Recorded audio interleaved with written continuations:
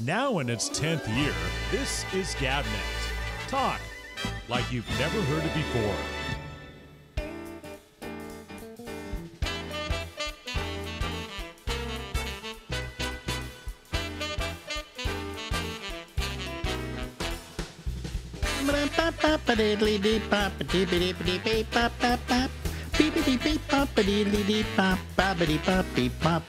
Hey everybody, this is me live from Harlem in New York City, Alex Bennett.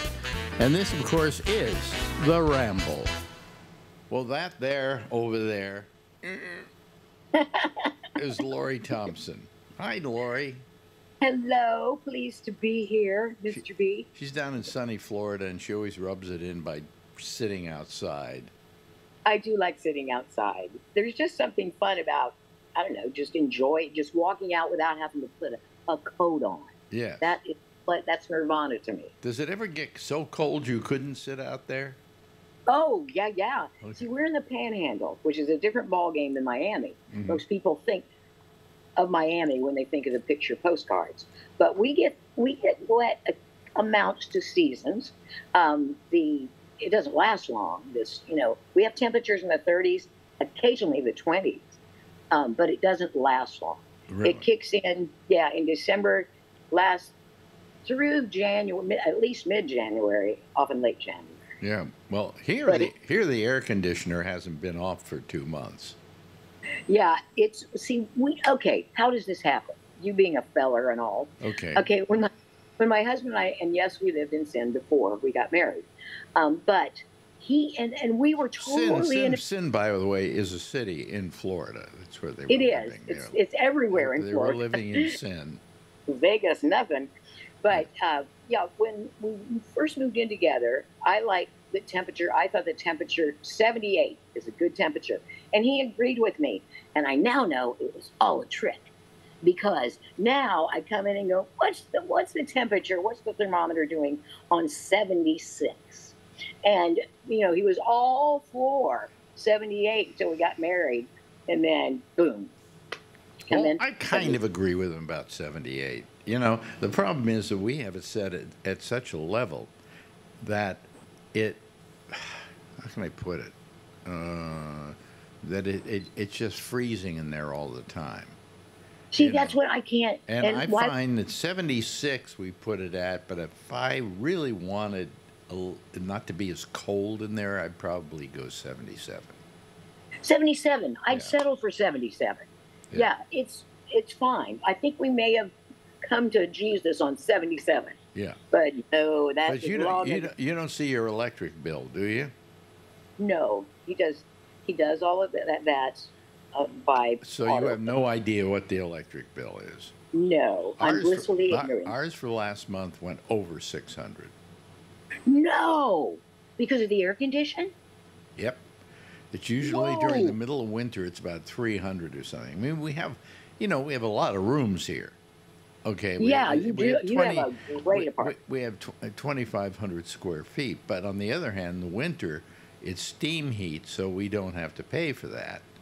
Oh yeah, isn't it great? I love. But still, I got all this electrical equipment, and the studio stuff in the studio. All the computers are 1, 2, 3 computers in here alone, and they're on all the time.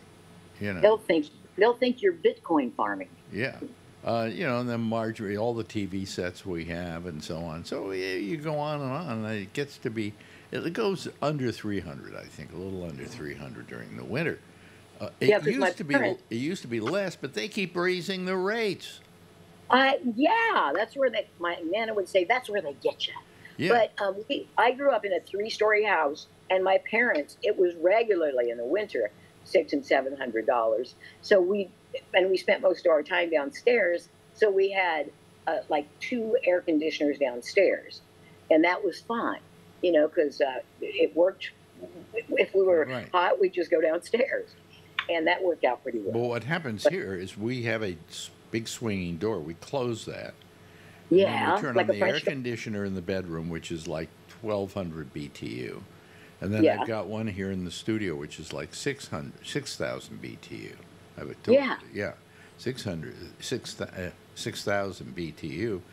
and both of them are on all the time, and we keep the back area cool.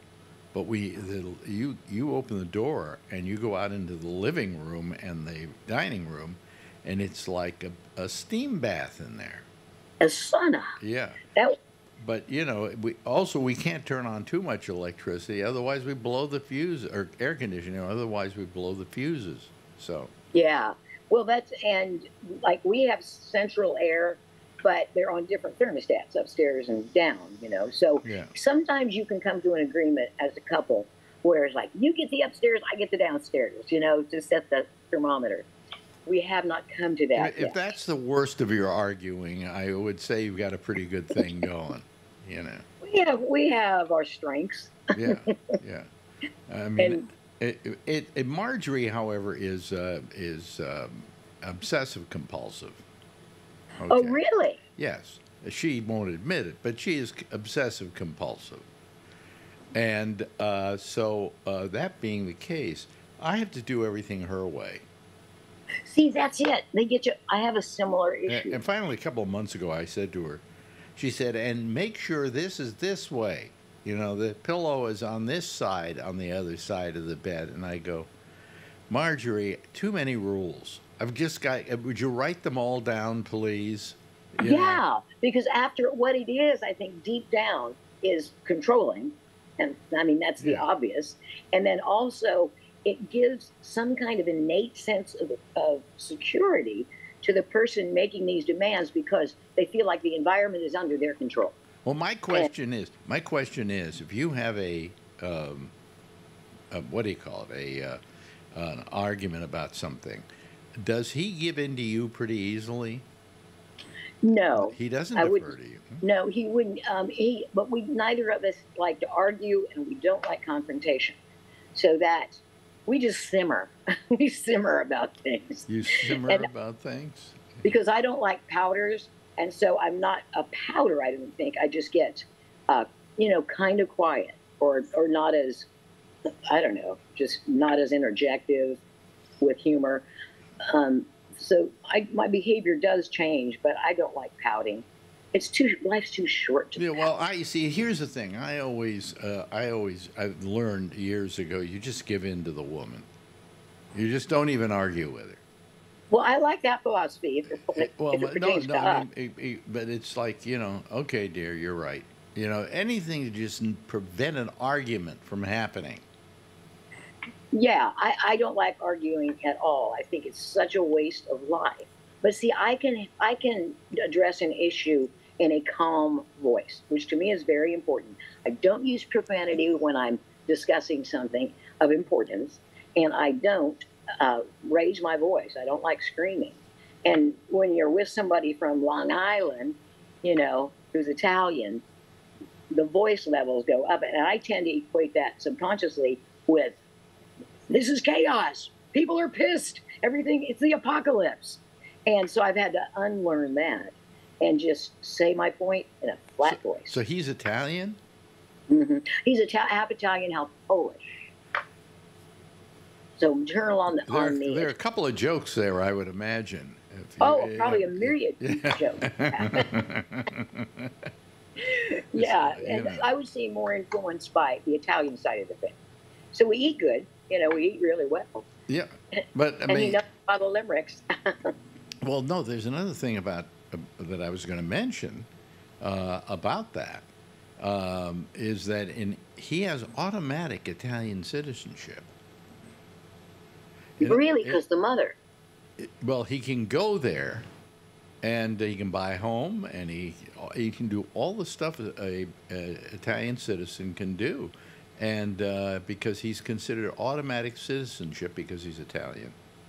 Wow. Yeah. You know what? Another great law the Italians have, if you're a public place, be it a restaurant, a golf course, and anything, and someone from the public who's not using your services comes to your place and said, I'd like to use your bathroom, it's a law they have to let you use their bathroom, which I think is very forward. Well, that's as it should be. I remember we had the thing in San Francisco with Willie Brown, Which one? Where I had a problem with the fact that the city was, I walked into a bathroom in New York City once, and I saw somebody trying to go into the bathroom, and they were a homeless person, and the guy said, "Get the hell out of here." Yeah. And I thought to myself, that's why they shit in the streets. You know, they can't. No kidding. So I told Willie Brown's office that we should have a law that if you have a public place, like a hotel, Yep. like a garage, like anything, you have to make at least one bathroom available to people who need them at any time, no matter who they are. Yeah, when I found out, I love Italy anyway, but when I found that out, I loved him even more. Well, I mentioned it to Angela Alioto, who was Yeah, on she was Italian. on the council, and was a and a good friend, by the way. And I told her about this, and she went in and she made a law, and it's kind of the Bennett law, that if you own a public garage, you have to make the bathrooms available Oh, like a gas station? to you the mean? homeless. Yeah. Yeah, that's good. And gas stations, I have to say, are pretty good about it. But, you know, some places, especially when you're like going from one country to another, you learn what the subtle differences are. And I just love them for that, the Italians. Well, that I didn't know that, but that should be. It should be that any place that that has a bathroom, if you need a bathroom, you should be able to knock on the door and say, "I need to use your bathroom," and you go right ahead. Just don't, Exactly. Just don't crap Yeah. on the floor, you know. I would think that they would prefer you going to the bathroom than cleaning up feces every morning. Another poop. Yeah, You know, no, but that's a great law. That's a great law. Yeah. Yeah. You know, but then remember we decided we were going to have homeless people because they were camping out in front of City Hall. They were, which was only a block from the old station or two. Mm-hmm.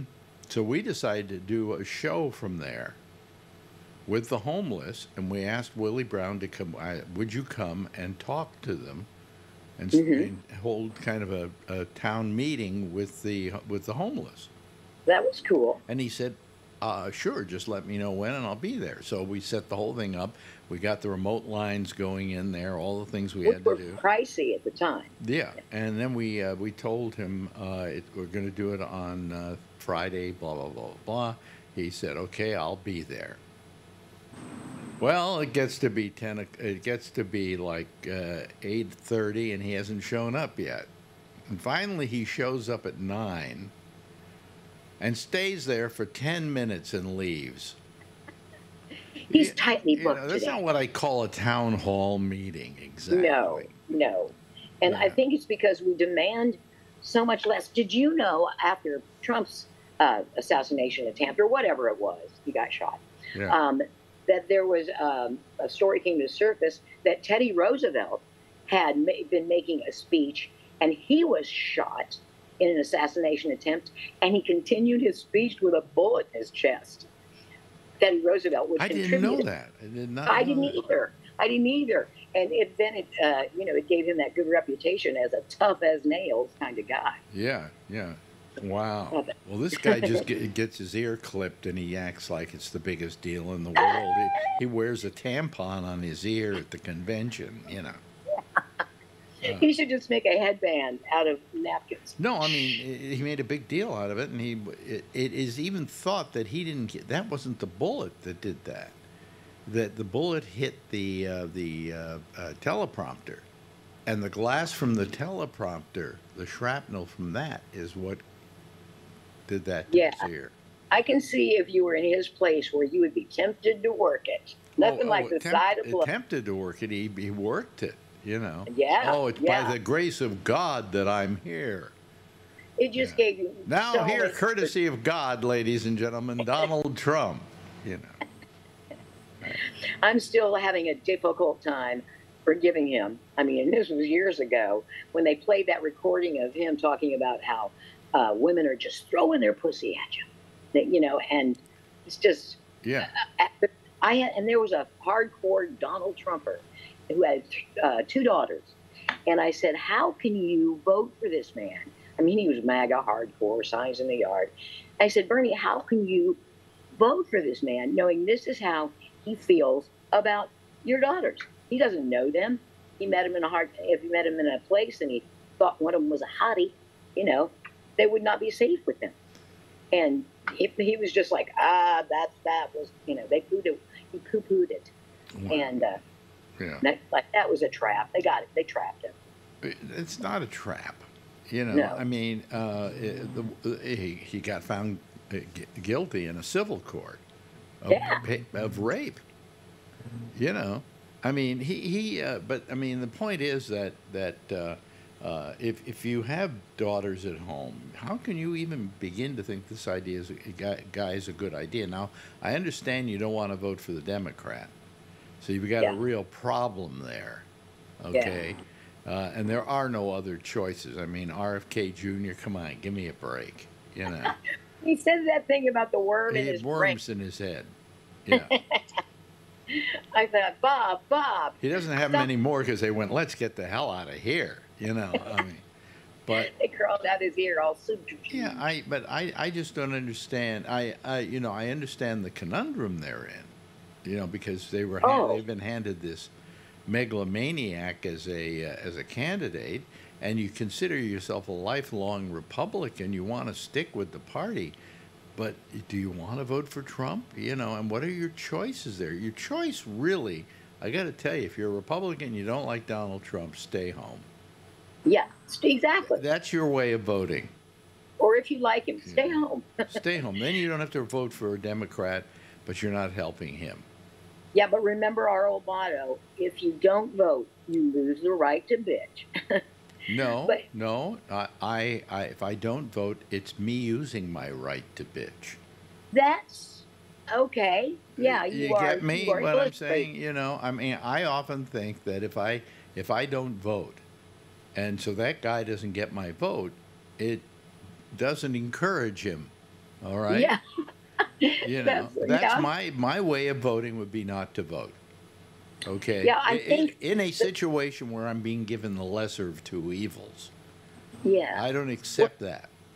You know. This discussion we've had makes me more inclined to look closer at Kamala Harris and see if I've been, you know, misinformed or wrong about her, because I just didn't see her as having. Let me ask you this: could you go into that voting booth and vote for Trump? Oh, no way. Not with an offer of $100,000. Okay, so you've either got a choice of Kamala Harris or not voting at all. I'll vote for Kamala Harris. Yeah. You see? Yeah. Especially if she does something, if she continues, well, let me qualify it. If she continues to handle this situation with the poise and the grace that she has handled it.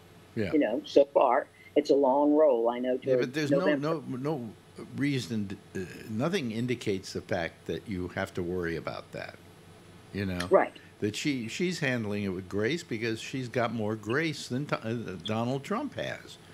Right. And when given the choice, why would you not want to be gracious in this life? You know, I mean, anything that comes at you, go, is this going to last in the long run, or can I be gracious about it? Yeah, exactly. Yeah. And so, I mean, I'm hearing those birds. Those birds are shattering away today. And they start early, and they're all kinds of them. They all chat. They have coffee clatches. But she has a nice poise, and I think she has a kind of a winning quality in that when she meets people and shakes their hand, it isn't just like, oh, well, okay, you're here and I'm supposed to shake your hand. It's like very, very, what could I call it? Just right. It's just not, you know, it's not that she's doing it because she has to. It's not a put on.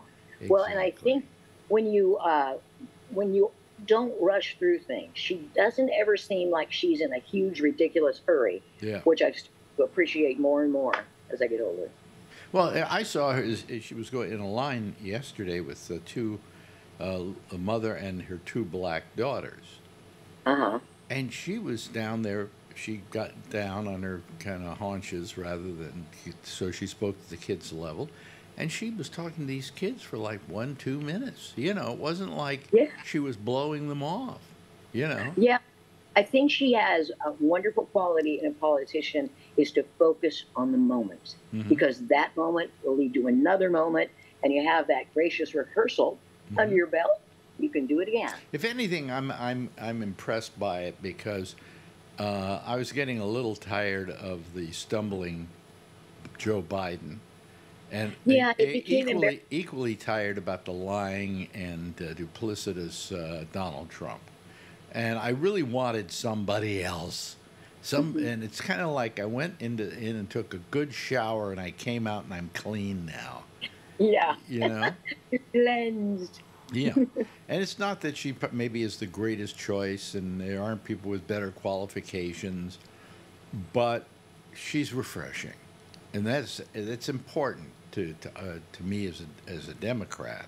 You know, I did go independent, and then I found out I couldn't vote in the primary, so I went back to saying I'm a Democrat. Well, I was independent for years, and you just vote on leash laws and things, you know? I mean, I was thinking that if I was an independent, they would say, okay, well, you can vote either way. You know, you can vote in either primary. Pick your primary. Yeah. In some states, you can't. Yeah. You know, you can jump the line. There are a lot of obstacles to registering independent. You know what drives me really nuts, though, is they go, oh, well, gee, she's only got 3.5 months to win the presidency. Well, wait a minute, hold on. How many months do they have in England? They just had a election over there, and let's see, they do it within 2.5 months, and they had one in France, 1 month. I know, man. So if we can't do it in 3.5 months, we're real pussies. Yeah. That's like shape up, America. Yeah, but I mean that's no big problem. You know, I just don't understand it. You know why people are so we've only got this amount of time. Well, you know what the big problem is? We created the primaries, and the primaries weren't created until 1912, and they didn't really come into full fashion until the 60s. Most states didn't even hold them. You sent your guys to conventions. You get delegates, and they go to the convention, and then they fight for who's going to be president, who's going to be your standard bearer. They were never primaries. They're not in the Constitution. Why do we do them? They're a waste of money. I don't know, unless it was the cities realizing how much revenue it brings in, and that way they would be jazzed to get, to be decided on. What kind of revenue? Where's the revenue coming from? Oh, restaurant spend, taxis, everything. What, for primaries? Well, yeah. I mean, if you're having the primary in Milwaukee, was it the Republicans? I mean, do I go to the primary across the street and say, now I'm hungry, let me go to a restaurant? No. I just mean the influx of people is more if you're a primary. Because when the convention, rather, the convention's a different thing. But the primaries themselves do not give any money to if they get any money, it's that they get money from the government to hold them. Yeah. Yeah. But, I misspoke on that. I was referring to the primary, or to the convention. Yeah, the convention that's a different situation altogether. But I just feel that we sit there and we're spending all this money on primaries, and actually, primary doesn't matter after the first vote anyway. The first vote at the convention, they're all pledged delegates. Yeah. Second, if they don't get it in the first vote, it's an open convention. So what are you doing that for? I don't know. It seems to be a lot of kerfuffle for no real outcome. There shouldn't be any politicking till after the convention, not before the convention. It's a waste of time. It's speculative and just a chance for people to party. That's what it is. I guess then again, I'm not a party guy, so doesn't nor matter am I to me. Well, you look like you're just enjoying hanging out in Florida. It's not a bad life. Yeah. I haven't played bingo or shuffleboard yet, so I'm keeping it real. What's that new thing with paddles? Paddleboards? No. The old people get. Pickleball. Yeah, it's big here. What a stupid game! It's table. Oh, why do you think it's? It's table tennis cool. Without the table. Right, which I like. And you get to buy new clothes, you know, cool new running shoes or court shoes, and But all then kinds you, of but then you have to shirts. say when they ask you where were you today, you go, well, I was out playing pickleball. Which to me always sounds like a euphemism for sex. Out playing pickleball. Yeah, let's play. Let's play with your pickleball, your pickle Yeah, and your balls. right. Oh, you could have a field day with Okay. pickleballs. Hey, listen, we've run out of time. It happens, you know. Uh, Yeah, well, I'm glad you're feeling better, and I'm feeling better because I knew I was I'll very. let you know.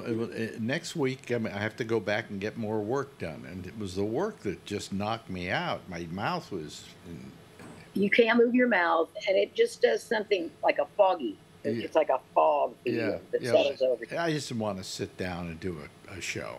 Okay. Yeah, Yeah. yeah, But I'm yeah. back on the mend and all of that, and you're looking healthy and happy, and in spite of the fact that you have a cold, you Yeah. seem to be just fine. You know. This Joe is my Tylenol. Yeah. It helps feel better instantly. Well, me too. I don't. You know, it's so easy. It's ridiculous. But anyway, we've run out of time, and we'll see Lori again next week, I guess. Right, Lori? Absolutely. There she is, ladies and gentlemen. The always effective Lori Thompson. Goodbye, Lori. Now in its 10th year, this is GabNet. Talk like you've never heard it before. Well, that's our old friend Lori Thompson. We love having Lori around, don't we? Oh, we do, absolutely.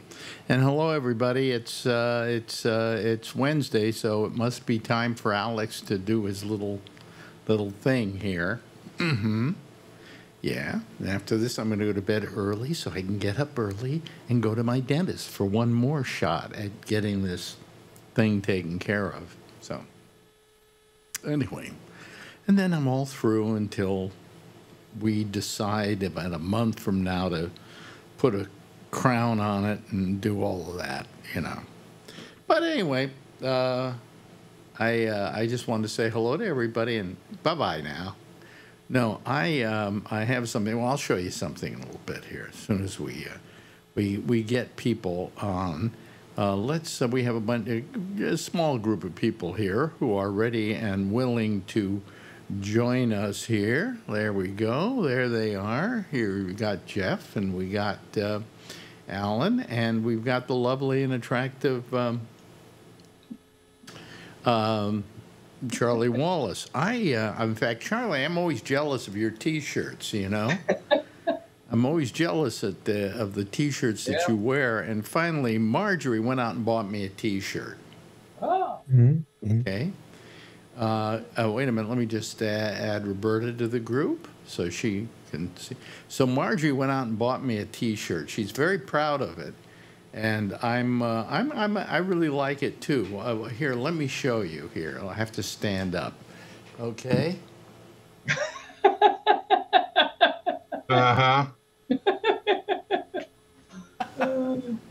Isn't that a great T-shirt? Yep. Yeah. What does yours say, Charlie? My favorite childhood memory is my back not hurting. Yes, I would say that's true. Last night I woke up. Or never having to trust a fart. Last night what happens to me last night? I was sleeping, and I slept wrong or something, you know, which is common these days.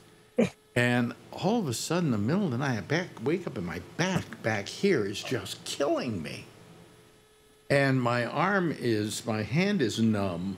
And apparently I slept on it or something. And it hurt for like about 10 minutes before the hurting went away. You ever had it looks like it happened to you, Charlie. Oh, it happens to me at least once a month. Oh, okay. Well, then I'm lucky. Yes, Roberta, here we are talking about how sick we are, you know, all our little ailments and so on. That's okay. I'm sitting here with my back hurting. Okay. Well, I've never asked you how old you are. Do you mind if I ask? You can ask. No. I'm in my 70s. In your 70s? Wow. Yeah. Oh. Wow. Wow. You don't look it. You look terrific. Yeah.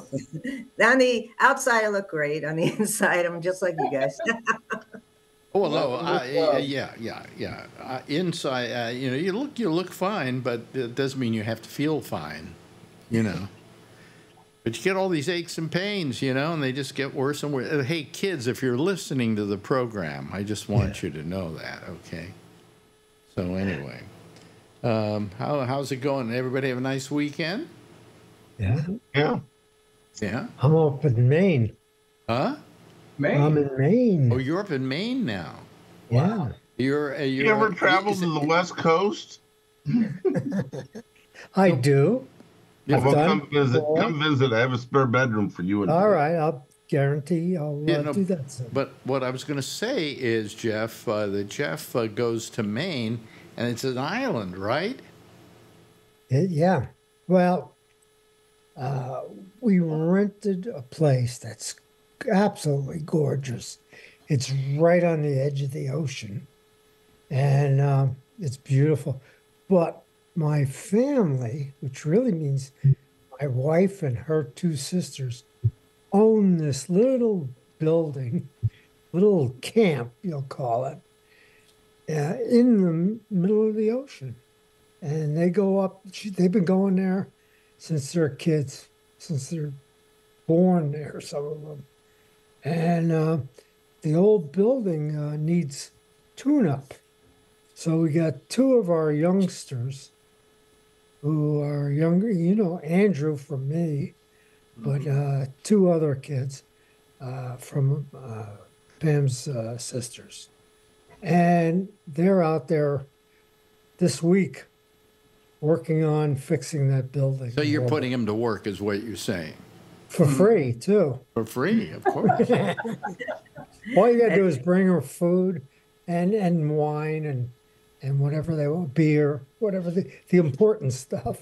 What kind of Are work? you anywhere near in Deer Isle, Maine? Oh, we're so far.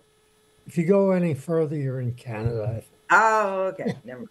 Isn't the island that you guys own there Martha's Vineyard or something like that? That's not in Maine. It's all the same thing to me. The whole Eastern Seaboard. Yeah, I know.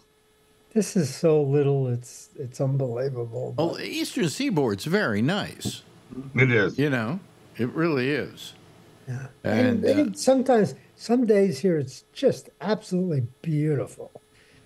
And then other days it's rainy and cold, and Wow. the temperatures come down here. So, but I'm actually having a good week here, and I'm going to spend here for 2 Is the weeks. weather cooler up there generally? Oh yeah. Yeah. Oh, absolutely. Yeah. Yeah. Okay. 60s. I went to summer camp in Deer Isle, which is why I was asking. Oh. And well, of course, like everything else, it didn't make enough money and had too many insurance liabilities, so they turned it into some kind of a development or something. I don't know. Yeah. The camp's gone. But I remember going into the main water in the middle of summer, and we had to actually prep for it because the water was 40 degrees even in the middle of summer. Yeah. Oh yeah. Yeah. Yeah. And the guys are out there working, and there's no shower there or anything like that. You don't have a shower on the island? Well, they do normally, but the thing's not working right now. There's a lot of changes. There's no electricity there. Wait a minute. Wow. Back up. I mean, this is roughing it, and at your age, roughing it isn't a thing you like to do. No. I roughed it I went out there today and got to see what the island looks like and what are the guys doing. And it's roughing it, just walking on the rocks and stuff like that, and not falling down and you're knocking yourself down. Yeah. Well, My friend out there, who's a long-term friend of their family or whatever, he's a lobster fisherman. Oh, That's his main life. to me, roughing it is, no internet. when the air conditioner fails in the RV. Yeah. Yeah, right. Exactly. We got the kind of winter. That's what happens seriously during the summer. Because in the winter, I think it's really bad. Really? Yeah. I don't go there then. No, no, you probably wouldn't want to. No, But, I don't know. so they're getting the place all fixed for you so you can then go out there and sleep overnight, right? Yeah, something like that. But you still have no place to take a dump. They have some kind of. I remember. I toilet. remember once I went to some kind of, I don't know, some kind of meeting up in that part of the world. I can't remember where it was or whatever, right? And I went up there, and there were no bathrooms, right? And if you wanted to go to the bathroom, you had to like nestle your butt between two rocks or something, you know. And peeing, of course, is always easy. Guys can pee out of a moving car, you know, so it's not a problem.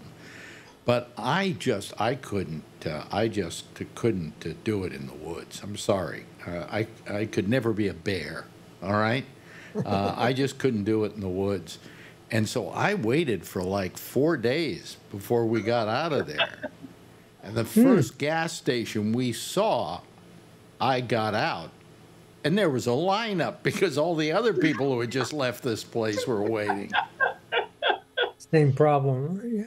Yeah, and then I was so plugged up because I had prevented myself from going that it was very hard to do it, you know. So You wouldn't have survived camp. I remember wiping myself with leaves. I went to camp. The How'd you survive? two things I remember about camp. I loved riding horses. Okay, I loved riding horses, and I went to this camp, and this horse threw me. Wow. And I never got on a horse. Oh, they said, get back on the horse, because if you don't get right back on the horse, you'll never get back on a horse again. So I wanted to get back on a horse again. So I got back on the horse, and he threw me again. And I said, that's it. Yeah. I'm out of here. You shouldn't have told that horse you were Jewish.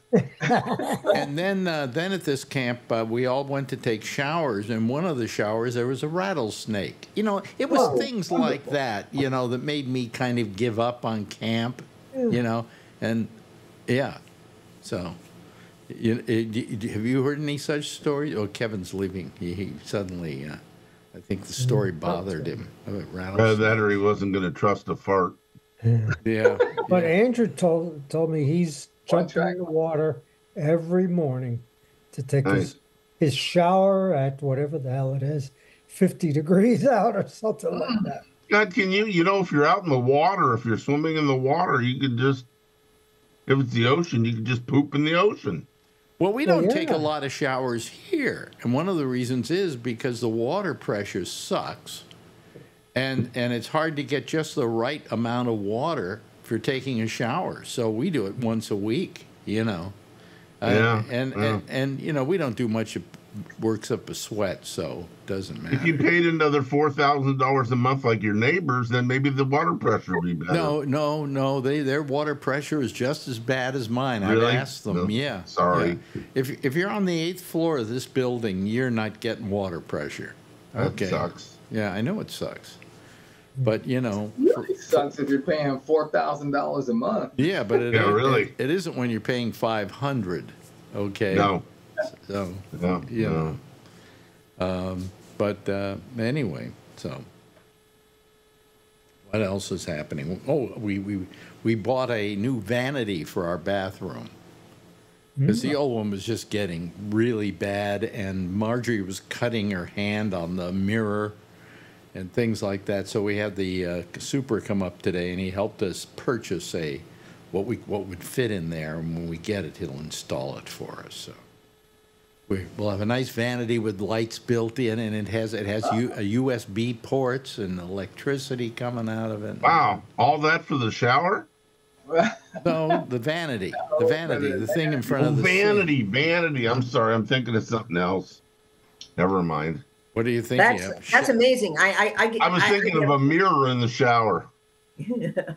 I was thinking of, okay, getting into a car with all the extra bells and whistles in it now, and I could never imagine that a bathroom vanity is going to have like, interface. Oh, I'm surprised it doesn't have Wi-Fi. Yeah, Actually, if you had a car, bathroom. Yeah. if you had a car, Alex, with a roof that opened up, you could go through the car wash and get a free shower. That's right. That's right. Yeah. Yeah. That's the pits not having water pressure. Yeah. Yeah. So, anyway, so it's Wednesday, and it's another day in America, and it's some I think this whole thing with Kamala Harris is really fun and invigorating. There isn't a day goes by that she isn't driving Donald Trump crazy. Oh, he really screwed up big time talking to some black organization today. What was her sorority? Was that it? No, Yeah. the journalist group. Journalists, No, but yeah. they were speaking with, I think, maybe He had 30 minutes at the journalist No, group. she spoke later on at her sorority. Yeah, that that was was the later. Black Journalists The Association. journalists, Trump- that's right. Trump Yeah, was there. He said, yeah, she calls herself black. That didn't go over real well. Good. More blacks not voting for him. Yeah. Well, I mean, he said for years she just called herself Indian, but she never called herself black. Well, I think maybe it's almost worse to be an Indian here in America than black. I think as far back as 1989, she called herself black. Yep. Well, you grew up in California, so you. Yep. Yeah. Well, no, Yep. she went to a black sorority. Yeah. She's. Yeah. But I mean, he's just getting stupid. He's getting frustrated. He's getting. He's getting, as they call in sports. Getting. In sports, the Is gips. and getting better at it. Huh? Yeah, he's just practicing. He's not getting. He's not is. He's just practicing. He's just practicing. Yeah, they still don't know how to handle it. They're so ginned up about running against Biden. And now it's been taken away from them. Well, They want to sue the Democratic Party for putting Kamala in there because somehow Well, it's that was money for- illegal. Well, he's only had about a week to kind of get his chops up for her, and there isn't much there to get. It'll never happen. He will look like mincemeat with her. He won't show Well, up to the. He won't show up to the He won't debate. No. to the debate. Oh, he won't debate he's her. He's already backing out. You Right. know.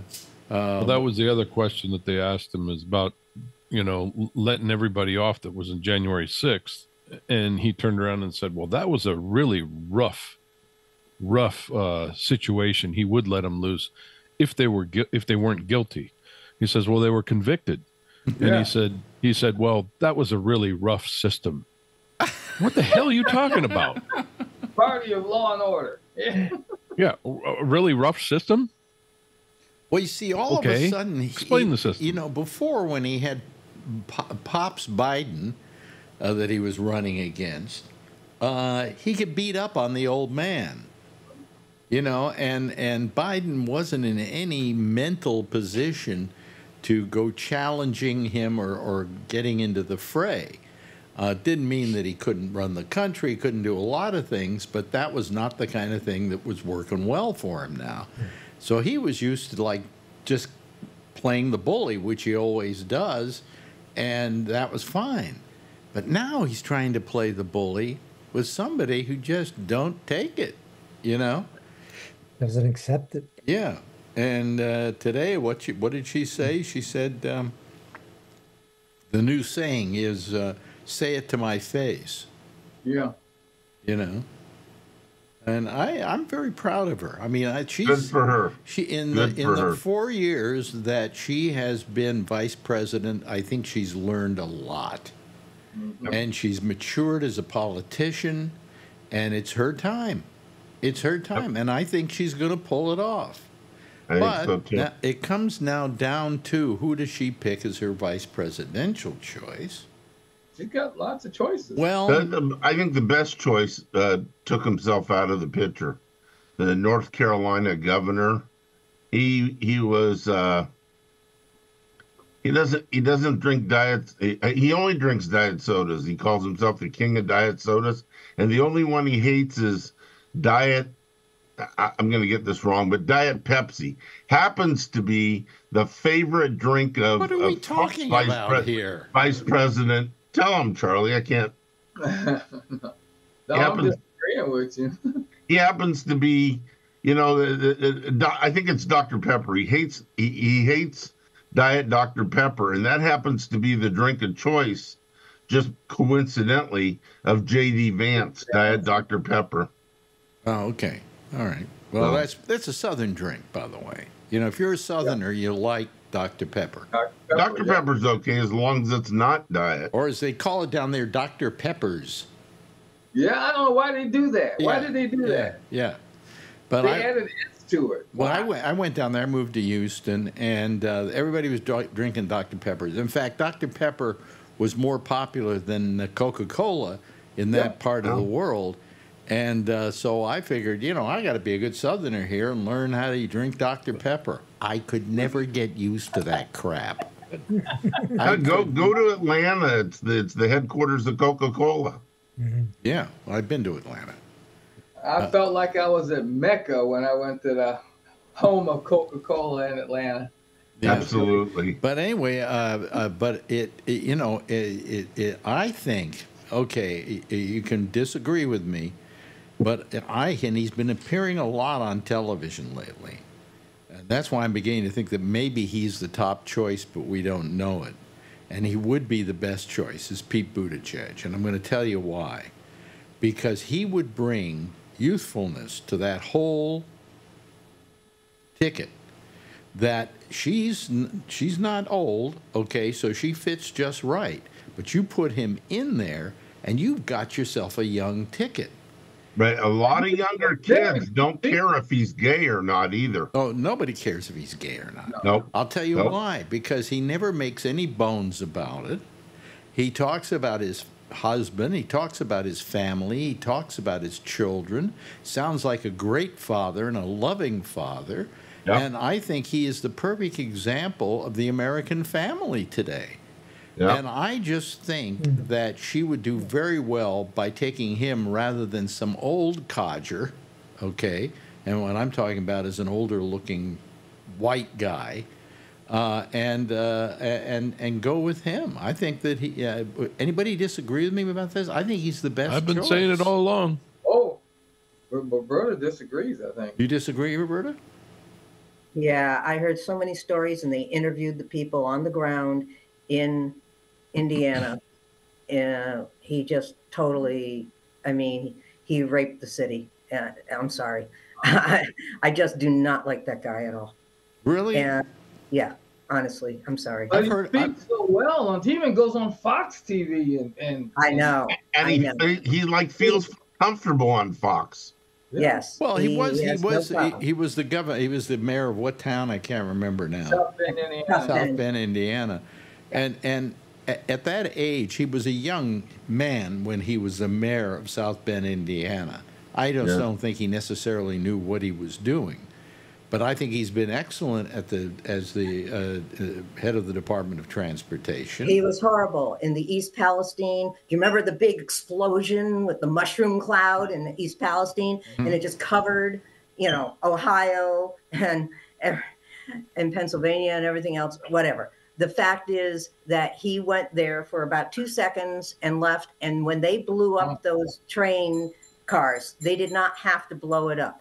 The company that owned the cars told them that it was really dangerous to blow them up. There was only one car that had any possibility of having a problem, and they didn't even blow them up like the same night. They waited 24 hours. At that point, that one car was already cooling down, and the company knew those cars inside and out, and they went to the transportation board and said, no, don't do it. Please don't do it. You don't know what you're in for, because this stuff is like fatal stuff that you are going to be putting into the environment. And our whole infrastructure just said it was okay. You know, I'm confused. I thought there was an accident release this chemical in East Palestine. No, the cars The were government intact set off. The government set this Yep. into motion. Why? because they wanted to hurry up and clear the tracks so they could get So the they could move transportation things. moving again. Yep, So that was Wow. after the accident. that's correct. Right. Yeah, that was to Correct. mitigate the problem. Right. That's right. Right. Yeah. Okay, so let me ask you this question. If Pete Buttigieg was the vice presidential nominee, do you think that would hurt the ticket? No, because unfortunately, I know lots of older people, and of course, we know the older people vote, who just love that little guy.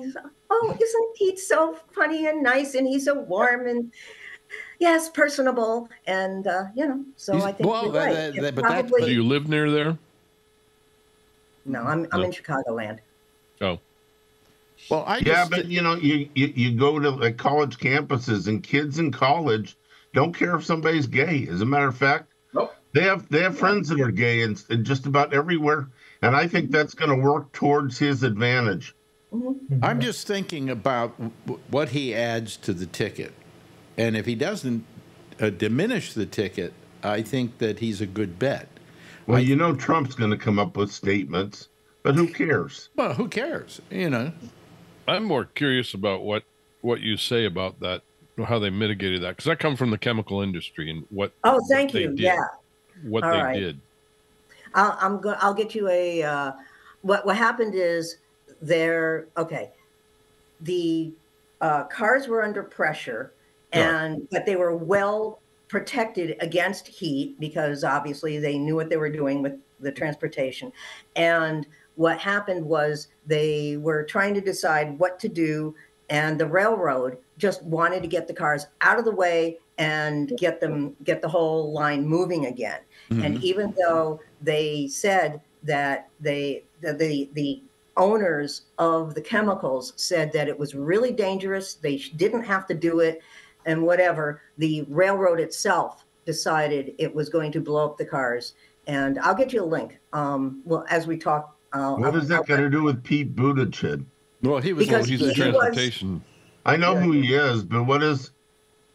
He's in charge head of the organizations that make these decisions that The are movement of the transportation, yeah. He's the head of Clear the Department of tracks. Transportation. I think He's they the had top to of the get line, yeah. the Department of Transportation approval to do that. Now, the reason he didn't show up is a good reason why he didn't show up on site is because all those people do is get in the way. And Yep. I agree that he didn't show up. I thought that was good. You show up, you say hi. Now let me get out of here and get out I'm of the way. trying to remember, That's but basically what he I did. vaguely remember Trump. And that's what when you got people vaguely- like Well, I vaguely Sorry, I remember didn't- Donald Trump going out there, if I remember correctly.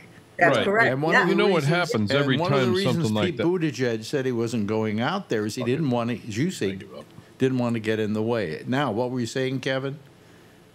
No, I was just saying exactly that. Is anytime there's a disaster and a dignitary shows up, it just screws everything up. It becomes a That's why I media think circus. Yes. Right, Just a but media circus.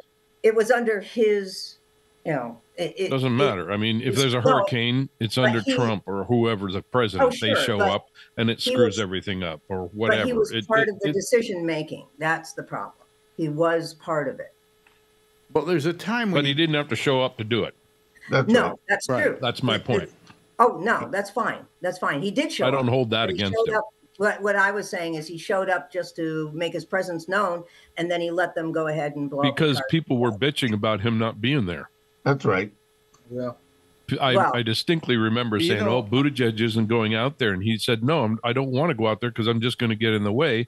And people kept saying, "Why isn't he going out there? He's its transportation secretary, or the transportation director."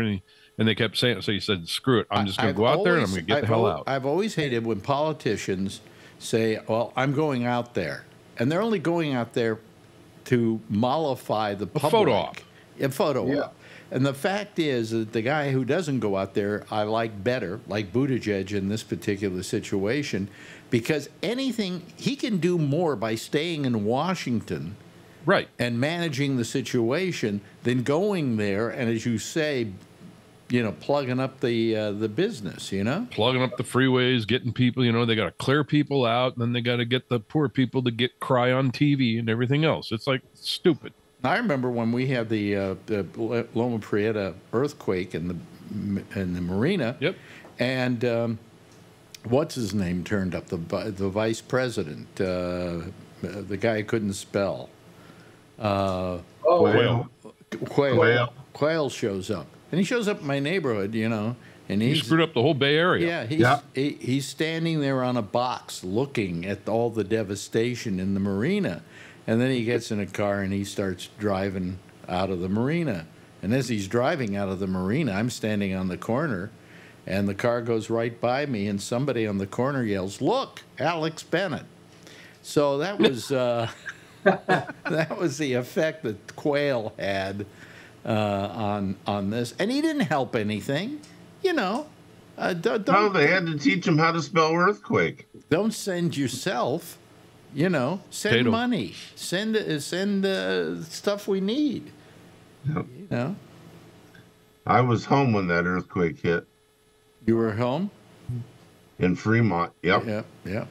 We were watching the news. The ball game was going on and stuff. But I said that was a mild earthquake. Nothing happened. About 4 seconds later, it's 5:04 in the afternoon, rush hour. There happened to be a news helicopter, I think Channel 4, filming the Bay Bridge, and you could see where the Bay Bridge was collapsed. And I'm like, holy moly.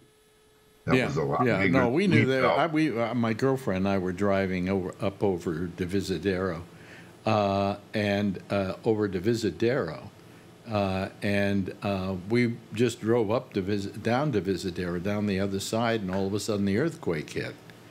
I didn't realize it was an earthquake at first. I thought my brakes weren't working on the car because the car started bouncing down the hill.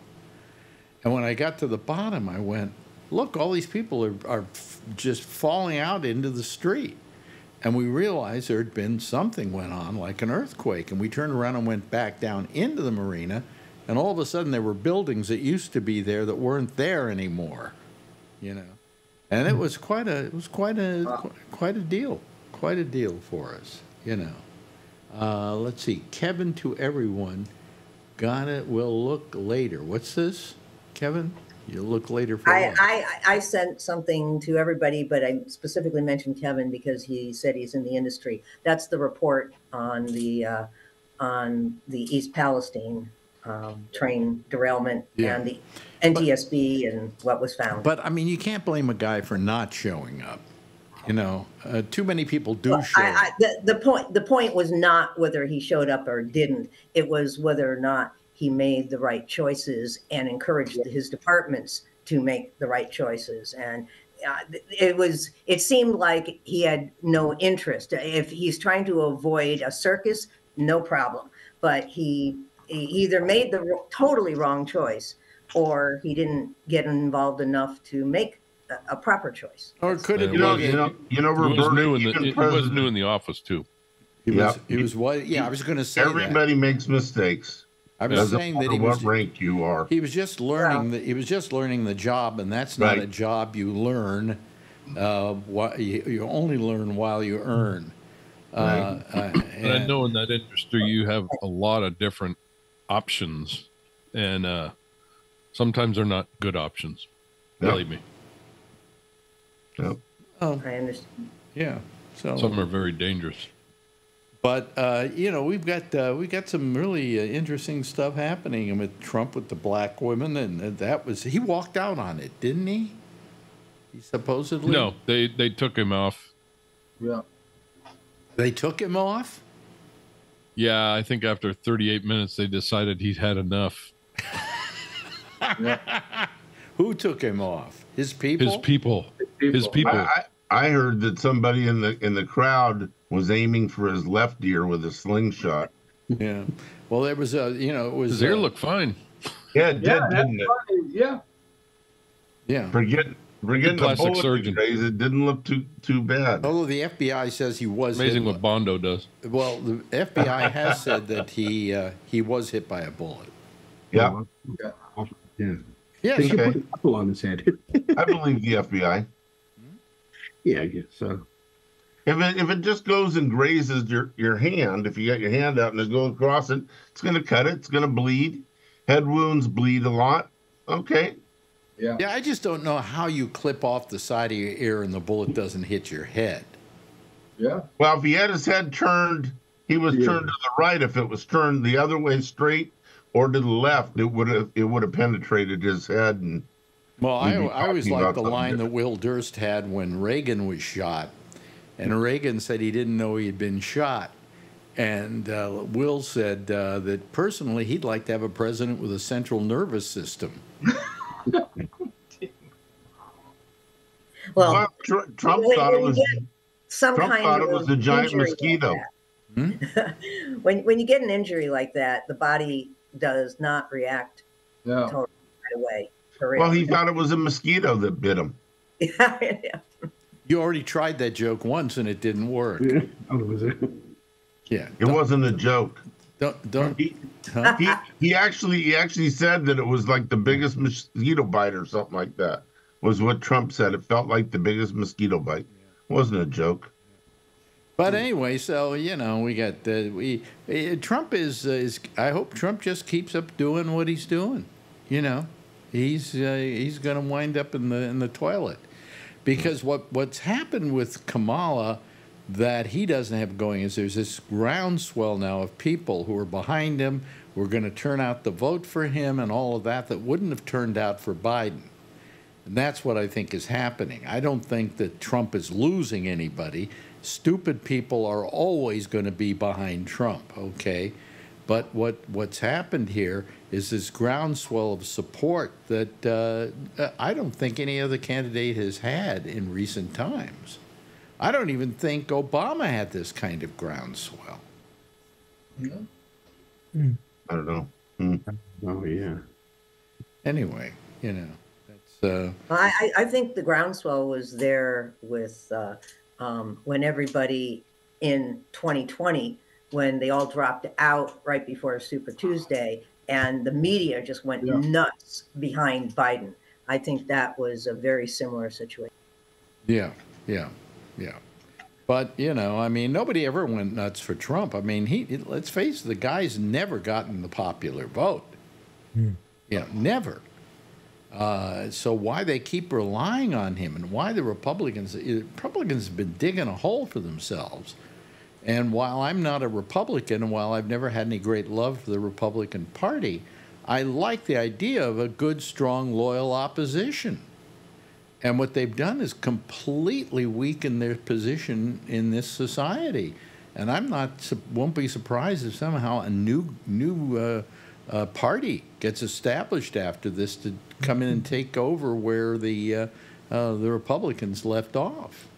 Because I don't think they're going to recover out of this, especially if he loses. And I think he's going to lose big time. I don't think it's just going to be minor. I think it's going to be huge. And that's not because I want it to be that way. It's because that's the way it's beginning to look to me. We lost in 2020. And in 2022, they were going to have the big red wave that came through there. That didn't happen. And so I think this is going to be another...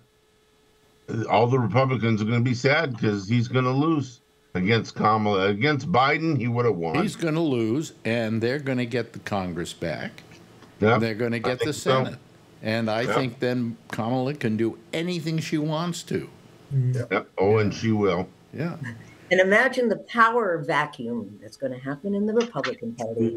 Yep, that's what Alex was saying. Yep. They're not. They won't know what to do. I don't know who will come along and take over that party, but I hope it's somebody reasonable. Well, when I said power vacuum, I was going beyond what Alex had said. I agree with you, Alex, completely. But I'm thinking, imagine the fights. I mean, we are going to have civil war within the Republican Party for those positions, because those people are really, I mean, half of them are megalomaniacs. They want that position so badly. Think about it. Well, you know what? Let's talk about another topic here, and this is something that Marjorie and I have been at odds about lately, and that's the Olympics. You know, I mean, I love the Olympics. I love watching some of those things. I love seeing people having to do their personal best and maybe win a gold medal as a result, but best of all, besting their personal best. You know, there's a lot of drama and it's wonderful, but for crying out loud, you know, it comes 6:30 and you want the news, right? And Marjorie insists on watching NBC. 3/4 of that newscast tonight was all about the Olympics, when there's a lot of other news going on. But it's this story about the Olympics and that story. The lead story was about the Olympics. And then finally they got to some fires out in California and what's happening with Kamala lately and Trump's, you know, imploding. And then it was back to 5 stories about the Olympics. And I'm going, I'm sorry, but I don't tune in at 6:30 to get a sports cast. You know? I watch more Olympics today than I've seen in a year. The girls volleyball wait a minute. There haven't been Olympics in all 4 years. Year. Oh, well, in 4 years, whatever. It's the first time in a long time I was actually interested in the Olympics. Yeah, because you like to watch the women on, you know, on the gymnastics team because they get wedgies. Well, that and then today it was the women's volleyball that was playing, and I'm like, yeah, you know, yeah, more wedgies. Now wedgies aren't my thing. I really like watching Simone Biles. I just like watching an old broad who can bring it out. You know, I mean, it's wonderful. She's 27 and she's doing her best that she's ever done.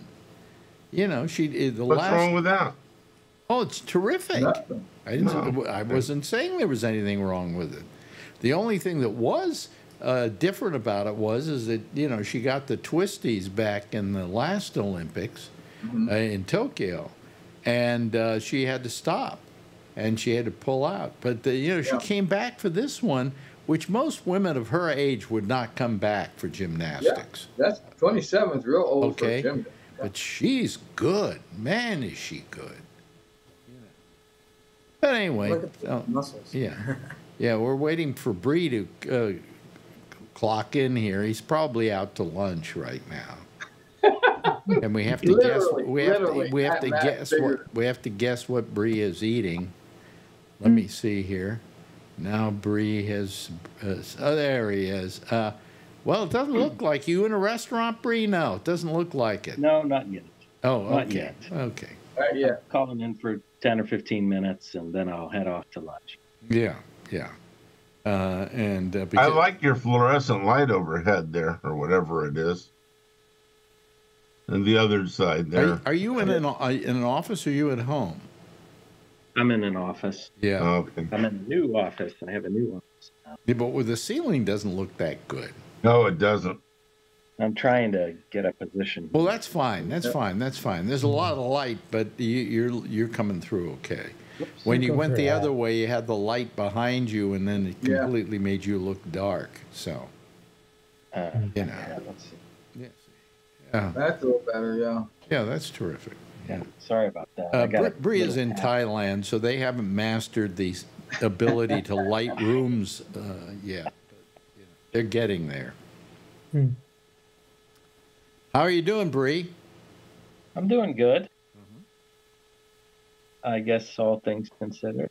Yeah. Have you been paying attention to what's going on here in the United States? Yes. You know, I was going to say now the news here has picked up a little bit now about the presidential election. So they're paying a little bit more attention, I think. Yeah. In Kamala is referred to as Sister Haha, apparently, in China. Oh, because of her laugh? Yeah. Well, So we get some of that here. We get some of the Chinese coverage. Okay, Sister Haha.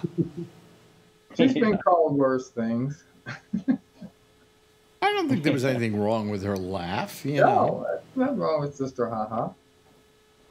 She's Yeah. definitely toned it down, that's for sure. Oh yeah, she has toned it down.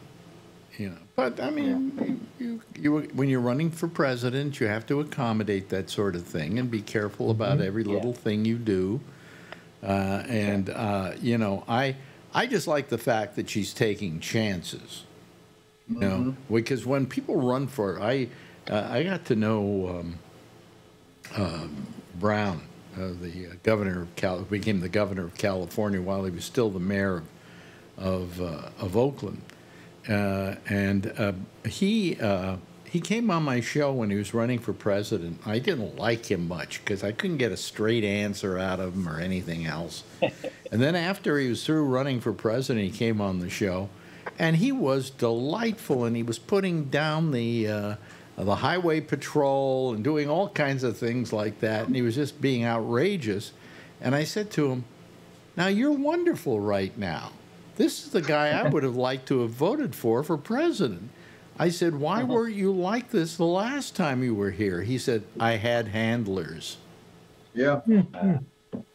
And I suddenly realized, you know, these guys get handlers and they tell them, don't do this, to wear the tie, but don't wear the tie, you know, don't go after the highway patrol. Kamala seems like she's not playing by the rules exactly, you know. That she doesn't look, if she is being handled, she doesn't look it. Yeah. And I think the reason she doesn't look like she's being handled is because this thing was dropped on her really fast. And she had only a few days to get a team together. So, you know, she probably isn't as managed as most people would be. But, man, she's handled this really well. I mean, Sister Haha, you know. Well, I think, she's doing a good job. I've been noticing more. I haven't really ever watched MSNBC, but they're coming up in my feed a lot in YouTube. And boy, they are propaganda. Oh, they're terrible. They're terrible. Yeah. That's why I can't watch it. I can't either. It's like watching Fox News in reverse. Yeah. I mean, look, I have an opinion, but you don't have to suck my dick because I have the same opinion you do. You know, and then what these guys do is they simply so pander to their audience, and it's not necessary. Their audience is not a stupid audience. Did you see when Bill O'Reilly went on Jon Stewart? Did you catch that clip? Yeah. Was it good? Yeah. Why can't we do that anymore? It seems like, you know, I used to enjoy Mike Farrell going on Sean Hannity, but he hasn't had him on in 10 years. Oh, Mike why? Farrell would never have sex with Hannity. But you know, I believe, if I'm not mistaken, didn't Jon Stewart and what's his name, the guy you just mentioned, Hannity. No, not Hannity. Really guy. O'Reilly. O'Reilly. Didn't they go on the road together and do some debates? I think Maybe they did. I think they did. Yeah. And so they kind of learned to like each other. You know. I mean, who was it? Was Al Franken, who said that he felt the funniest guy in Washington, D.C. was, who's the guy? Lindsey Graham. He said Lindsey Graham was as funny as they come.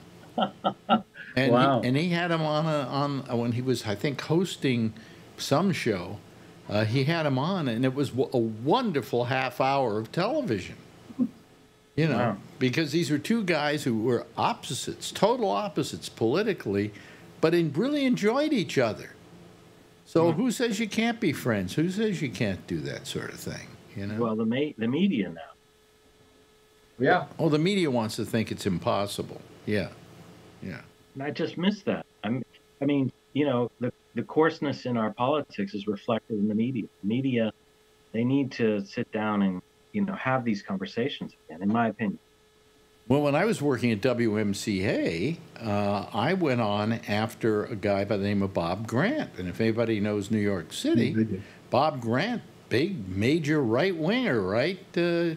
Yeah. Right? I used to listen to his, even though I didn't agree with him, he was actually really entertaining, though. And he and I would go back was and good with forth that. with each other for about 5 minutes before, as a crossover between his show and my show. And it was purely entertaining because I had a complete opinion opposite of his, and yet it appeared we got along. You know? Was he that fiery, Alex, off the air? Was that really him? No, he's a nice guy. Really He nice seemed guy. like, I mean, I listened to him because I liked his different, when the calls used to argue, and I was a kid, it would be funny that they would go back and forth. Yeah, I went back to WOR. I went to work for WOR to do some fill-in.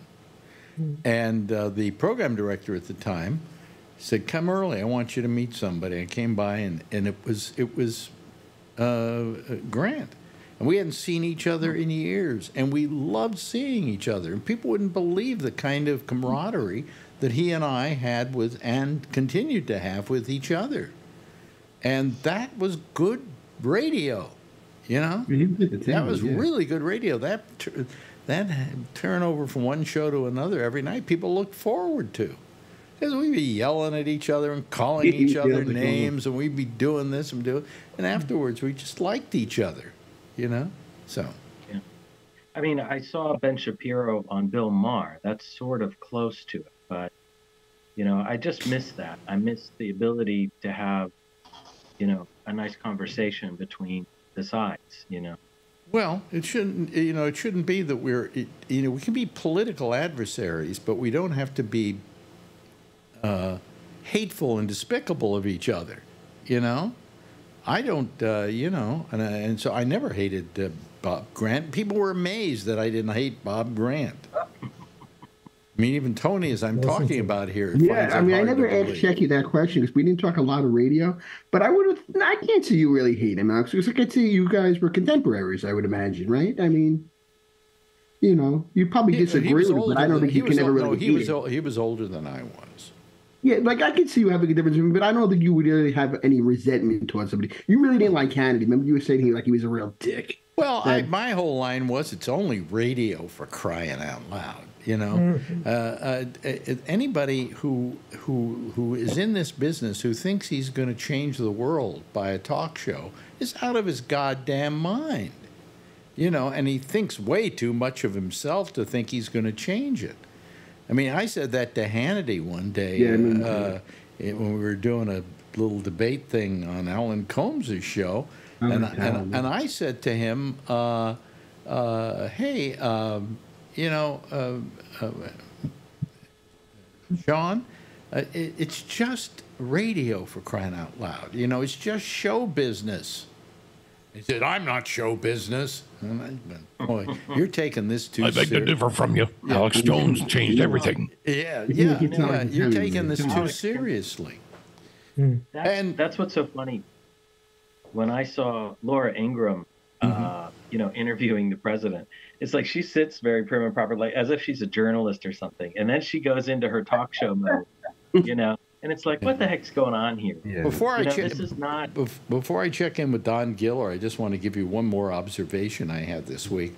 I was watching some congressional hearing. I'm trying to remember which one it was.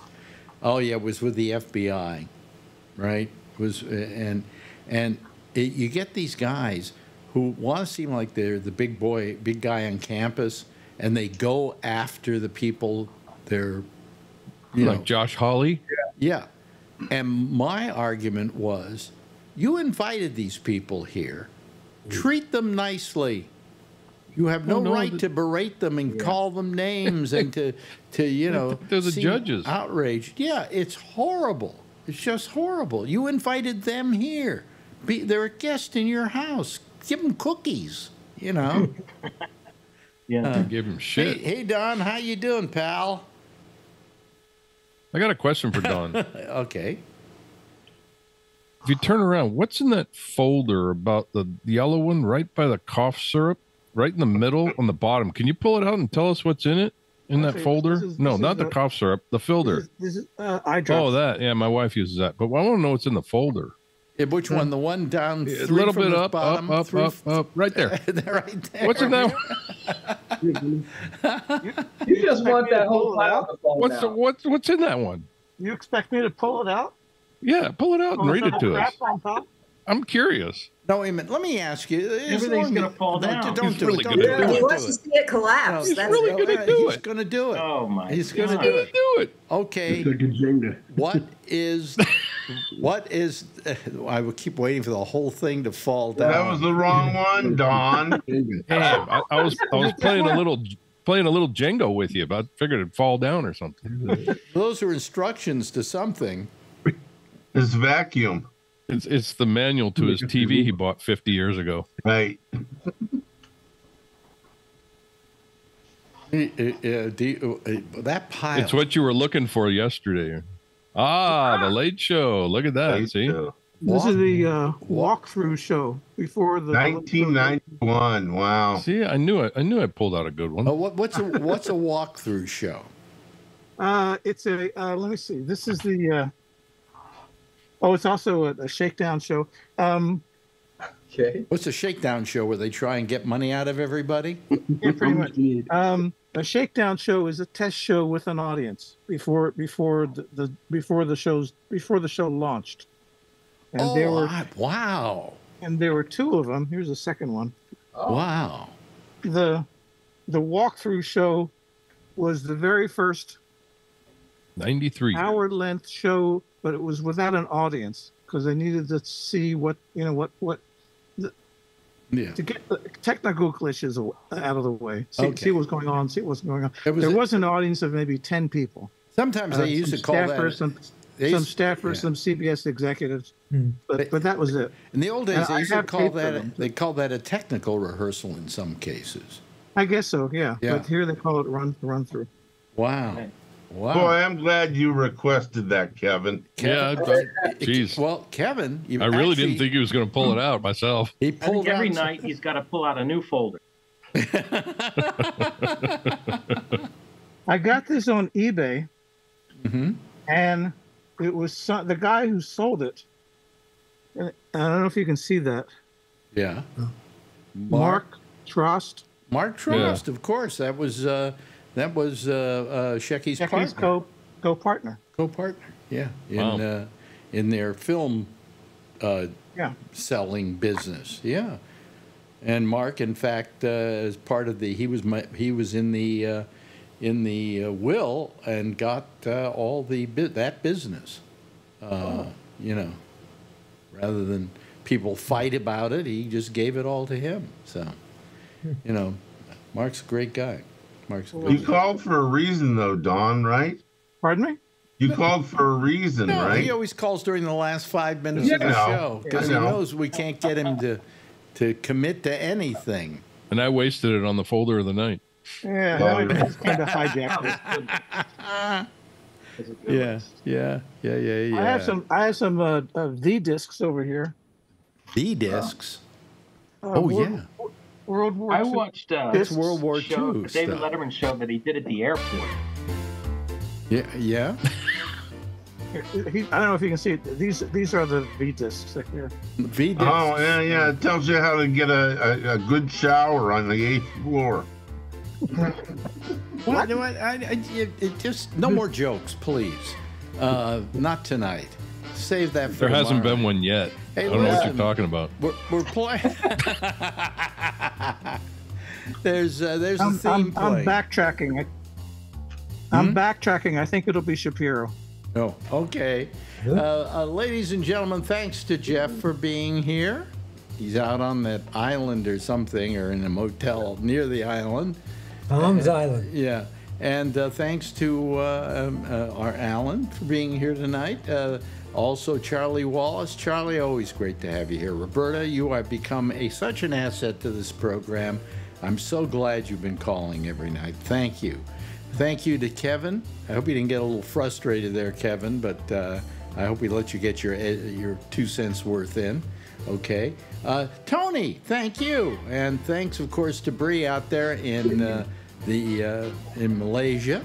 And finally to Don Giller. Everybody, give a big wave goodbye, and I'll give a big wave goodbye at you. What is that? We'll ask him next time. We'll see you next time, ladies and gentlemen. Bye-bye. There they go, ladies and gentlemen. That's our panel for tonight. We'll see you again tomorrow night. Next is Amy Manuel. She's got the Intersections. You can call her at Gabnet Live on Skype. Okay?